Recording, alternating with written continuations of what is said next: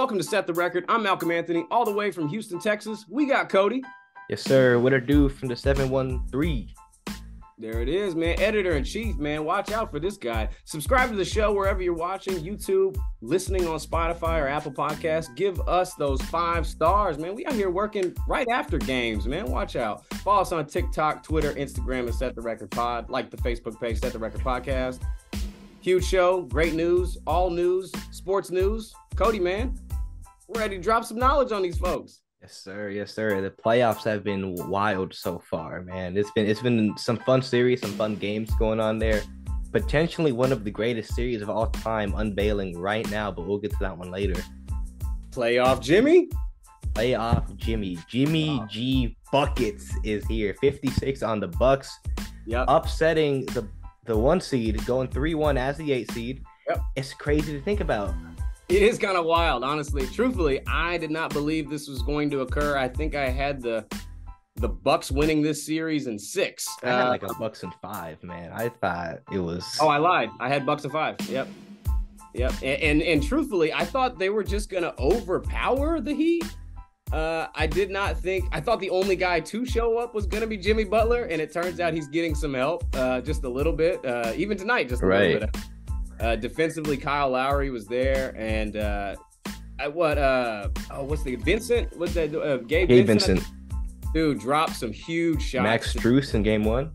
Yeah, right. No, and that's what. Yeah, Strus in game 1. In game 4 tonight was Vincent, and other than Jimmy Buckets, obviously, man, it's seriously something special to see. So, out of the game tonight, do you think the Bucks have a chance to make this a 7-game series? I mean, it's the Bucks, so I'm not gonna doubt them. But like straight up, right? But it is infinitely harder to win 3 out of the next 4 games that you have to win. Because if the Heat just win 1, you're done, and they advance, and they're going against probably the winner of they're going against the winner of Knicks Cavs, right? Right. Yeah. But I mean, you just don't want to put yourself in that position, and I know it hasn't been all their fault. They have Giannis miss the first, get hurt game 1. Right. Come back, miss the next 2 games. Yep. Right. And then on the other end, Tyler Herro's out too. So shout out to Jimmy Butler because his second best player is out. His third best player wasn't playing like a third best player. I don't know. He puts the team on his back. To me, that's arguable. I think Tyler Herro is an addition. I think he's. I'm not sure he's the number 2. I think Kyle Lowry's a better. Offensively, though, I'm talking about when it comes to getting to buckets. No doubt offensively, but he could be neutralized if someone's on that 3-point line. I'm of the side of... Put a good defender on him, yeah. I like Kyle Lowry and what Bam Adebayo can do collectively. I honestly, I like Jimmy with those 2 guys and a Vincent and a Strus and tremendous help. I mean, the Heat, I think they're playing 7 guys who are undrafted right now, which is nuts. That's the Miami Heat. That's their identity. A bunch of guys with a chip on their shoulders, bro. Yeah. Late picks. Yeah. Undrafted guys. Then you have Tyler Herro, number 13. But, it's just like, it's crazy.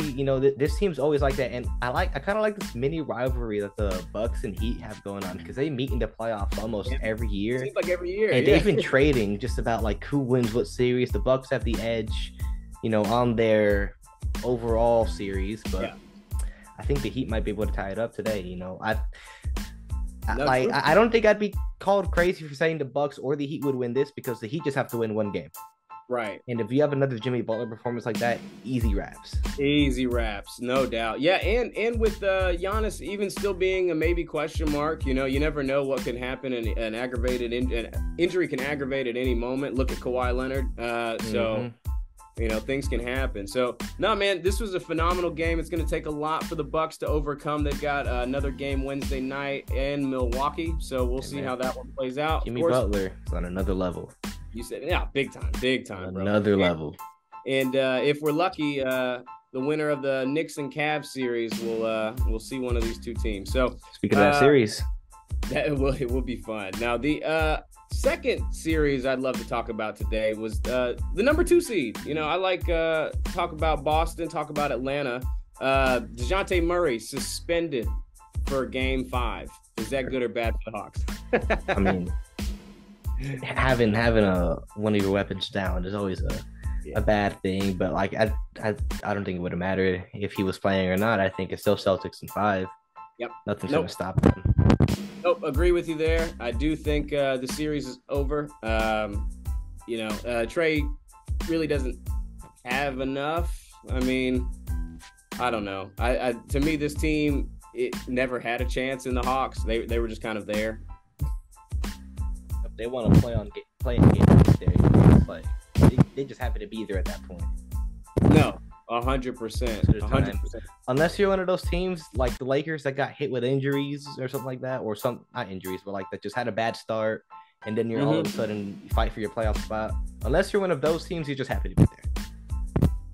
Yeah, no, 100%. And that's kind of like what we were talking about the Miami Heat. They're kind of a team that kind of they built their way through the play-in. They had a weird season, and they were obviously better than the 8th seed. You know what I mean? So being against the Bucks in that spot is, good for them. We've got another series. We mentioned the Cavs and the Knicks already, so let's jump on that one. The Knicks, as the 5 seed, hold a 3-1 lead over Donovan Mitchell and the Cleveland Cavaliers. What happened there? And I really thought that the Cavs are going to take that and make it a 2-2 series, to follow the best of 7 train. But I mean, I think ultimately what it comes down to, besides, just being Donovan Mitchell is like not enough. The Cavs in general have a slow offense. They do. And when it comes to the playoffs, I don't think that works. They're a team that relies on their defense to get their offense going, right? They get the tough stops, they go score on the other end. But when you have a guy like Jalen Brunson torching you, it's Dude, just RJ not Barrett gonna work. RJ Barrett too had a good game. Yeah, in game 4 that he had a good game. And also I thought was really pivotal in this game, Julius Randle ended up sitting the whole 4th quarter just because they didn't need him. Decision? Yep. Yeah, coach decision, because he's dealing with the injury that he aggravated at the end of the season, and they're just trying to watch and make sure he doesn't re-aggravate it through the playoffs, because they're going to need him in round 2, depending on if they get the Heat or the Bucks. Right. I mean, it's crazy to think that one of your best players doesn't play and you're still good to go. Jalen Brunson's that good. RJ Barrett is having that much of a good game too. I'll be honest. I think, other than Donovan Mitchell not having a good series, Karis LeVert also isn't having a great series, in my opinion. I think they're not getting a lot.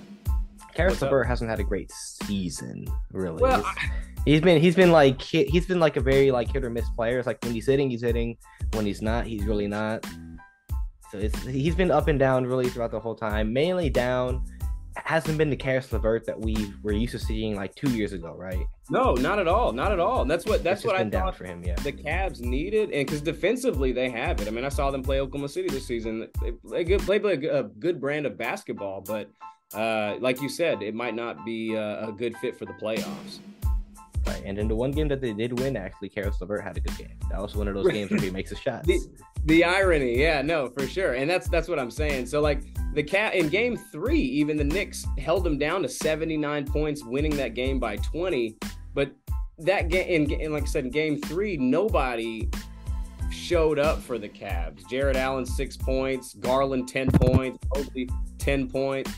That's not enough. And Donovan Mitchell only getting 22 as well. So they're not doing enough offensively. You mentioned that, and I honestly, I'm shocked, because I thought the Knicks would lose this series. I thought the Cavs had them, but it'll be cool to see the Knicks in the second round of the playoffs. That's not something we've had, I think since Carmelo's the Hawks.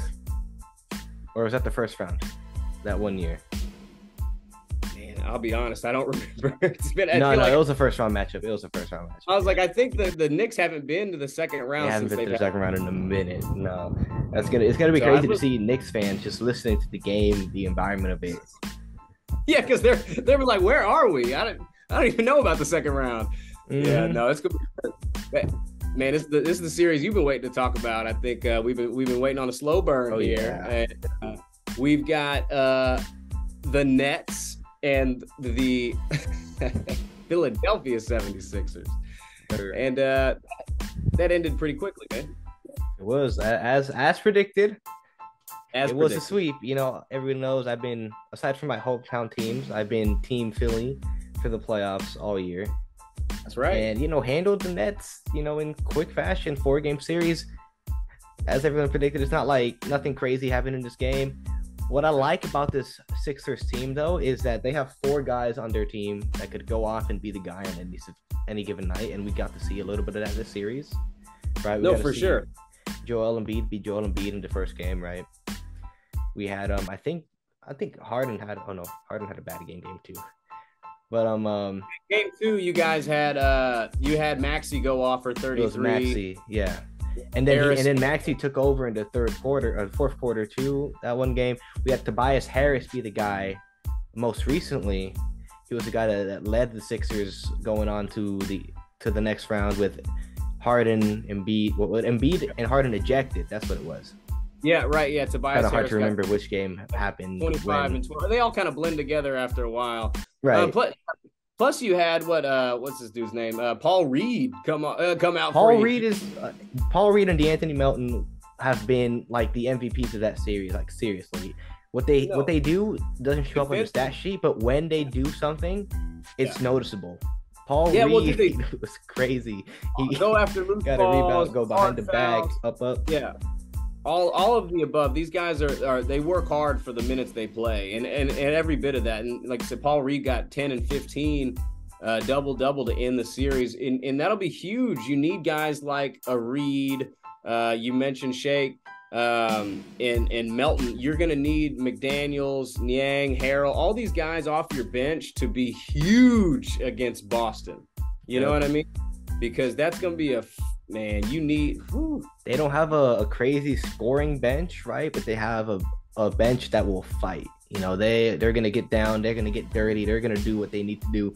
Shout out Anthony Melton for the for that game-winning steal and layup in game 3 or 4, right? Well, and you're gonna need so much of that. Like I said, the Celtics, they got the 6th man of the year. They've got, you know, obviously JB. They got JT. They got Marcus Smart, former defensive player of the year. Man, they've got Boston's a hell of a team. As I sit here with my Lakers hat, and no, truthfully, man, they're a tough out for anybody. And it's gonna be a similar series. This series, like defensively.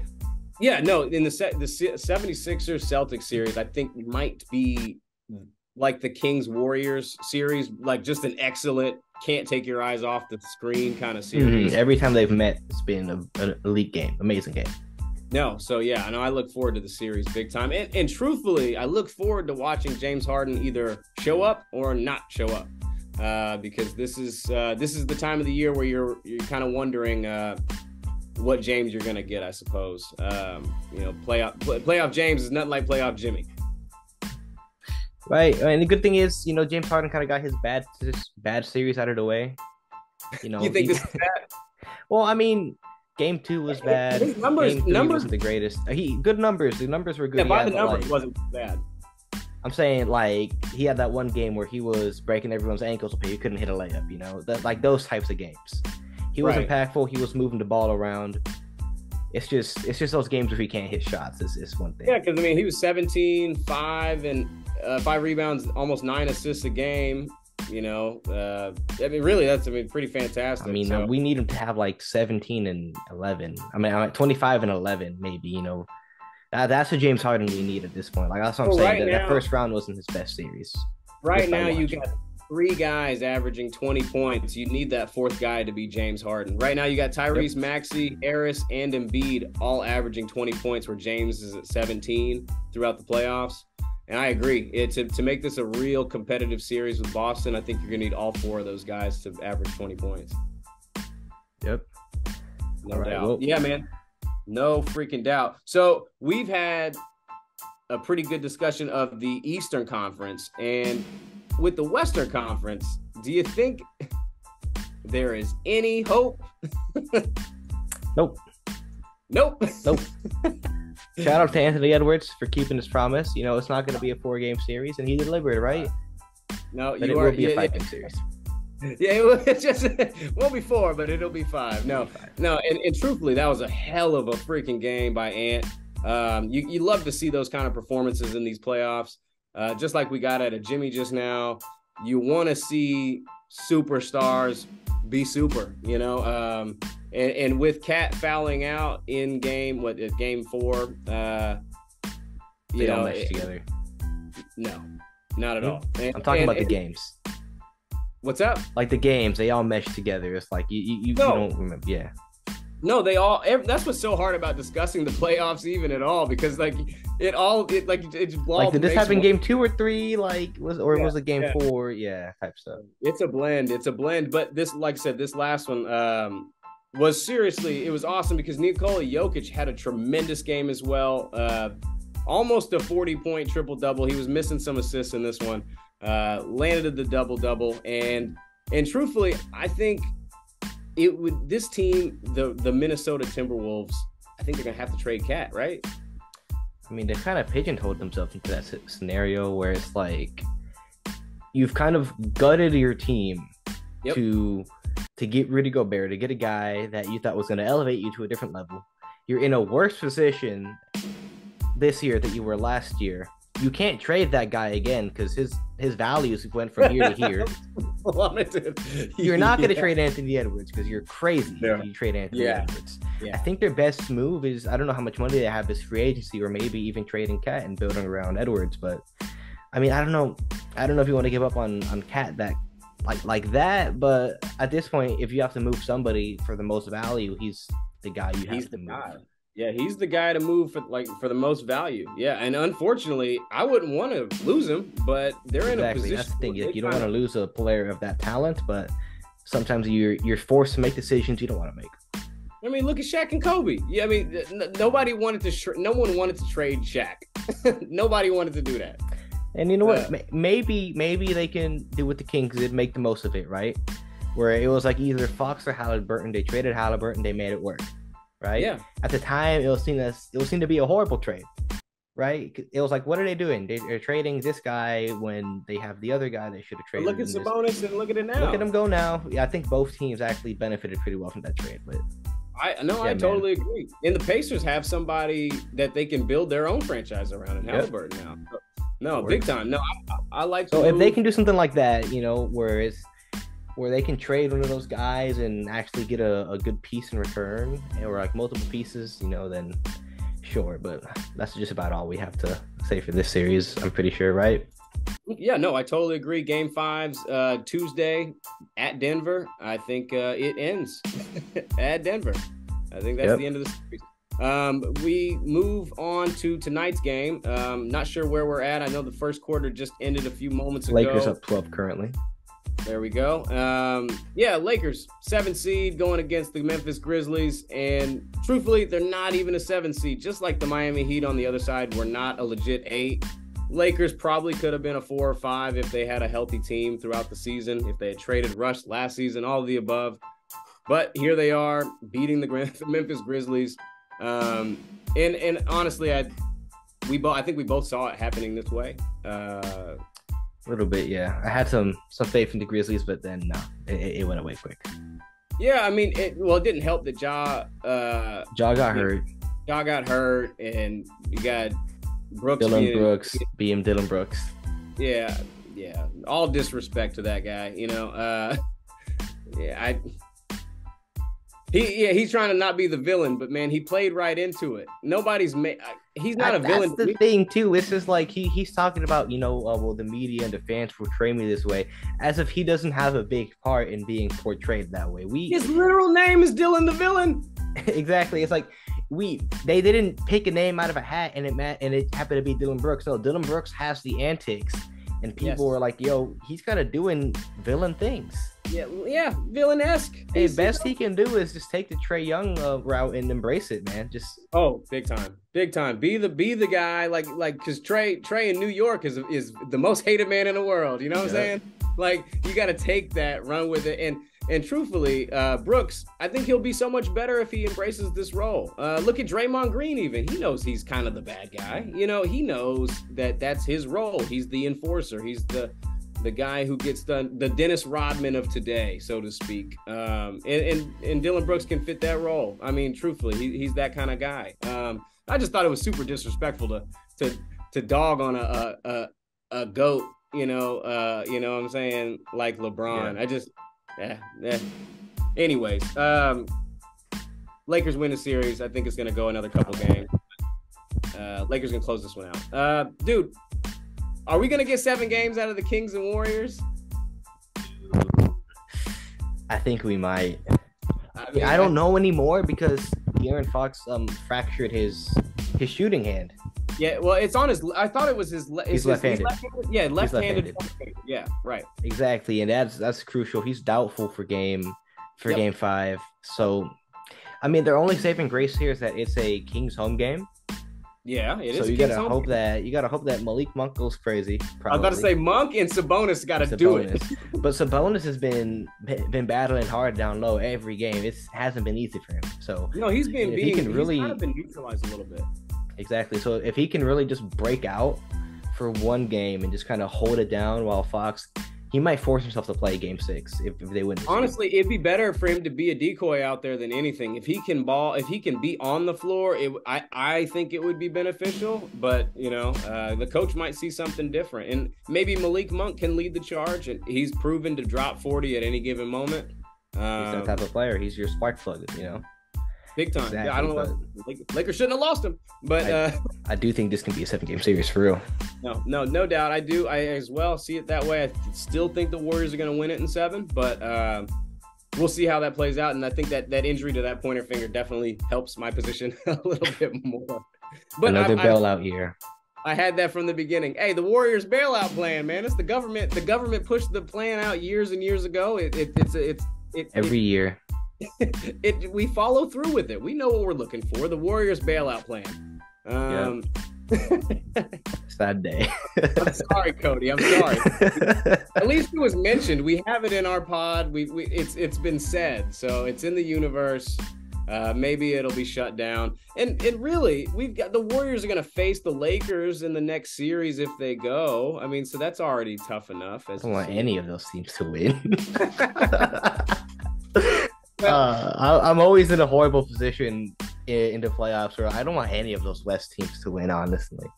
Oh, man. You don't want the West to win? I just have more teams I dislike in the West than the East. That's all there is to it. Yeah. No, I feel that. I'm probably close to that. Like I said, the only team I just don't want to see on the East side win is the Celtics. I do not like the Celtics. Never root for the Celtics. But on the West side, I truthfully, if anybody from the West won, I'd be pretty happy about it. Grizzlies even. I mean, they're playing my team, but I'd love to see Ja win one, like certain guys you just be happy for if they got it. I like the Grizzlies on the court. I just don't like the antics. That's all it is. No, well, yeah. Like the Grizzlies are good. No, yeah. They are, but they haven't done it long enough, so they're talking as if they've won one. Right. They're out here talking to like multiple time champions. Yeah. Like if they're on their level and they got smacked after that, so it's like, you're kind of doing it to yourselves at this point, No, but yeah. I totally agree. All right, man. All right. I see you. The last team who I definitely don't want to win is the Suns Clippers. I don't want to see them win. I forgot about them. I hate the Clippers.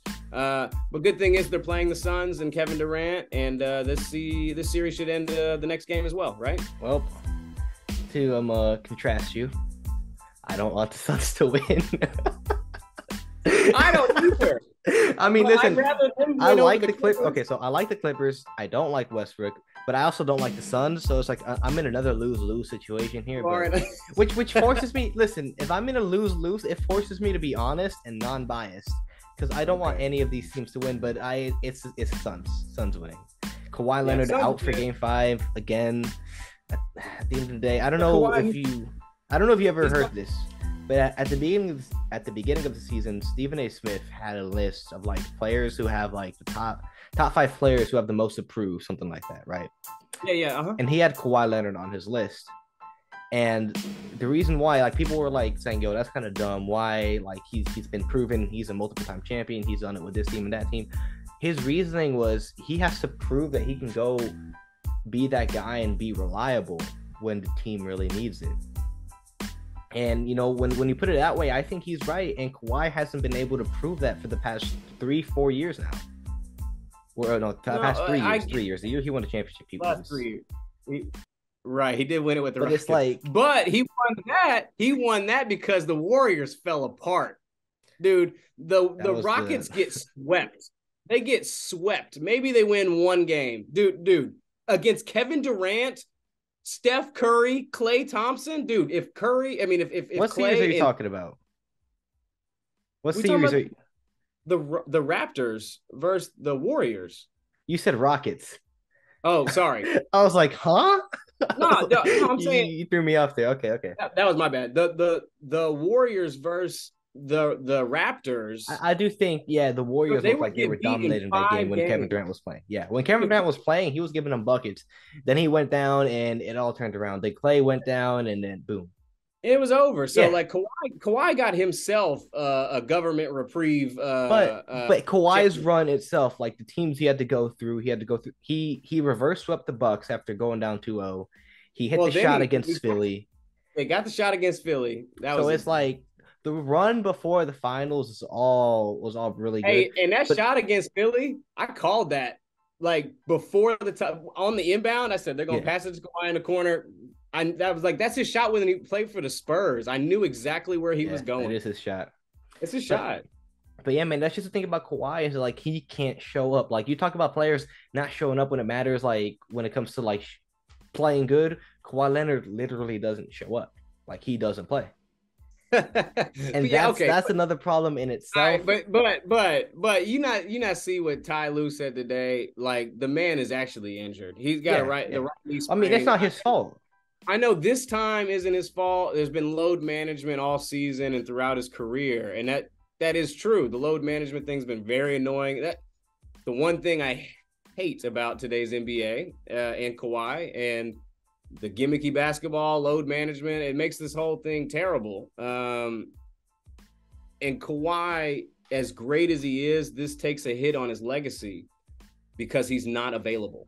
I do agree. It just sucks because this one isn't his fault. You know, it just his body let him down. And with Russ and Norman Powell, I just don't think they're going to get another game. Man, Kawhi Leonard has to have like the top 5 worst knees of all time, bro. It's crazy. Ooh, it's Kawhi. Yeah. Big time, you know, because truthfully, he might be one of the most talented guys we've seen in the NBA in a long time. Defensively, offensively, what he can do, his body let him down, you know.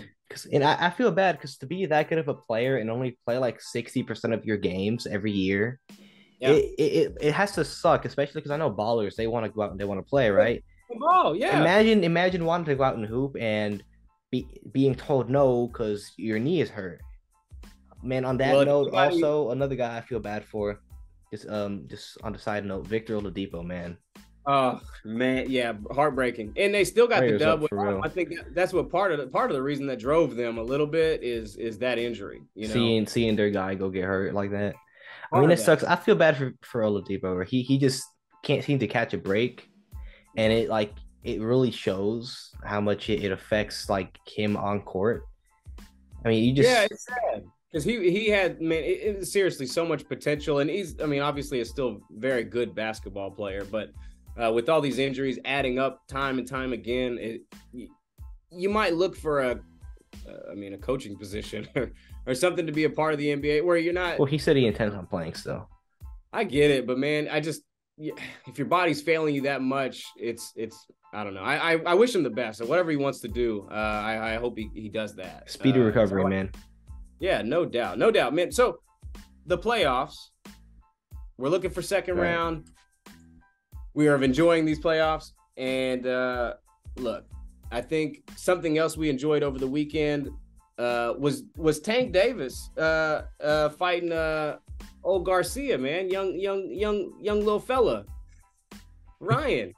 Nah, he did. Look, 24 years old, going in against a vet in Tank. It was a good fight on Saturday that ended with a hell of a body shot. If anyone didn't didn't catch that body shot.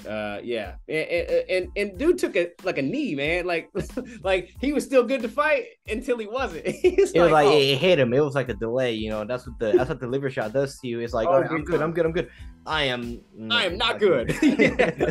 I am no longer okay. And the funny thing is he was like this.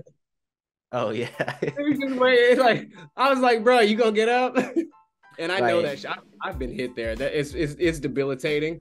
It's a really painful. And it takes long to like actually register to your body too. And the funny thing is that's like Garcia's shot. Like he's the guy that's hit the liver shot on people before to finish fights, and he was on the other end of it tonight or last night. Yeah, and truthfully, I want there to be another rematch in that fight, but I'd love it to be in like 5 years. I'd love Garcia to get a few more fights under his belt. I'd love Tank to continue dominating like he is. 29 fights, he's got 27 knockouts. There's not many people with records like that. That's usually like a heavyoweight kind of statistic. Yeah. I mean, because you look at Mayweather's wins, he got 50 wins, and I think only 23 were knockouts. Like, when you get into realms like it's just kind of insane with a guy such small in stature and frame that he's got such power behind those hands. So that's something to definitely keep your eye on in the boxing world over the next couple of years. Another thing that we have to obviously keep our eye on and entertained with is this NFL offseason. So we finally had the biggest trade of the offseason happen today. Finally happened. Right. I thought it was going to happen a little bit later. I honestly thought they were going to wait post-draft, considering it's kind of been so long already. I thought it was going to be after the draft, but it happened today, and the haul was pretty significant. The Jets, you got the stats on that? Yeah, so the Jets get Aaron Rodgers, pick 15, a 2023 fifth-round pick, which is 170. Okay. And the Packers get pick number 13, 2023, pick 42. Okay. Sixth round pick, which is 207. A conditional 2024 second round pick that becomes a first if Rodgers plays 65% of the plays. Okay, bet. Yeah, you know what? That's a great deal. And I think that's good compensation, right? Yeah, no, that'll become a first round pick. Rodgers is going to play. He doesn't, even when he doesn't, like last season, he sat out a little bit. I think they'll be fine with that. They'll be fine. I mean, last season he sat out, but like playing, in Green Bay kind of sucked the life out of him, I feel like. So it's like, do you really want to play? No. Yeah, and I agree. Right. I agree with that. I think Aaron Rodgers' time was just spent there. And I think with this new, kind of like Tom Brady, man, they just showed up and he did his job and they won the Super Bowl. I'm not sure it's going to go quite like that in New York. But I think he's got the opportunity to take a Jets team to the playoffs, which is going to be special in its own. Right. Speaking of, we had one more piece of information. Oh, Jalen Hurts, right. We never talked about it. No, we never talked about the news. I know we were kind of... This is super late, but, branching over football. But it is still relevant for the football offseason. So we've got the Eagles. Jalen Hurts got a $255 million deal, and 179.304 is guaranteed, which makes that the most highest average in NFL history at $51 million a year, and it's the third most guaranteed money behind Kyler Murray and Deshaun for my namesake Watson. So look, Jalen Hurts, huge contract, big news for Philly, and I think it's great news for Philly. I think they still have the opportunity to win the division next year. They're the best team in the division. Great, hey, he got a bag, but he ain't satisfied. Right? Nah, in his words, money is nice, but championships are better. Dude, right? And so, that guy they're still in a good position to win championships too. Yeah, no, that guy believes that. I truly, Jalen has got that mind to go after the dub and not just the bag. So I like that. And I honestly, I'm shocked that a guy like Jalen can get that kind of money when a guy like Lamar, who's got an MVP, who's dragged the team to the playoffs, who's won a playoff game after being doubted before losing a playoff game. They don't want to pay him. I don't get it. So it's kind of confusing. So when you see the Jalen Hurts, you're happy for a Jalen Hurts who's got their money, but you're confused when a Lamar Jackson, who one could argue is as good, if not better, than Jalen. The MVP would say, at least he's qualified. He didn't make it to a Super Bowl quite like Jalen, but it's weird. Like I said, it's weird. If they don't trade Lamar, as of right now, the tag, Lamar will get $32.4 million. Any team has the opportunity to throw more money at him than that, but the Ravens can match it. So it's a weird situation they're in with him, and I'm not sure who's going for Lamar. I think he's just gonna take his money this season and leave, honestly. If I'm Lamar, I play for that $32 million. Yeah. And I do not. But they've got him over the next 2 seasons. They can tag him again next year. Man. So that could be your formidable years in the NFL wasted on a franchise that clearly doesn't believe in you. Even with Odell Beckham there. I mean, because Odell's a broken commodity. No offense. I mean, I think he's fantastic, but he hasn't been proven to be very healthy over the last 3 seasons. It just kind of sucks for Lamar. It's a tough situation. I don't know why the Ravens don't believe in him or why they don't really want to pay him. I mean, I feel like, I don't know, he's going to do what he got to do to get his money eventually one day, but it might be too late, That's what's sad, is it might be too late for a guy like Lamar who clearly doesn't deserve this kind of treatment from the Ravens. Man, dude, great show. I can't believe we packed all of this into this episode. Truthfully, a lot going on here. Thanks for watching. Thanks for listening. I'm Malcolm Anthony. That's Cody. Subscribe to the show, of course, wherever you watch or listen. Meditate. Make it go away.